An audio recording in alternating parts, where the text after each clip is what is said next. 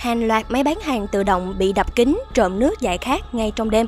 Thời gian qua, trên địa bàn thành phố Vinh, tỉnh Nghệ An, liên tục xảy ra tình trạng các máy bán hàng tự động đặt trên vỉa hè một tuyến phố bị kẻ gian đập phá, lấy cắp các chai nước ngọt đựng bên trong.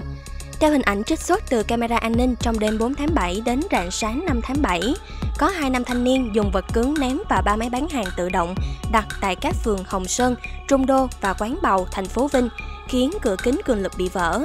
Ngay sau đó, những thanh niên này xô đẩy, rung lắc máy để các chai nước ngọt, nước khoáng đựng bên trong rơi xuống dưới. Cả nhóm thay nhau lấy hàng rồi rời đi. Đại diện doanh nghiệp cho biết một máy bán hàng tự động đựng 300 chai nước. Việc bị đập phá và mất hàng hóa, mỗi chiếc máy bị đập gây thiệt hại từ vài trăm ngàn đến hơn 1,5 triệu đồng. Trước đó, từ tháng 5 đến ngày 1 tháng 7, doanh nghiệp này cũng bị nhóm thanh niên lạ mặt đập phá 5 máy bán hàng tự động đặt trên vỉa hè địa bàn thành phố Vinh. Hiện sự việc đã được trình báo lên công an thành phố Vinh để điều tra, truy tìm thủ phạm. Các bạn nghĩ sao về tình huống trên?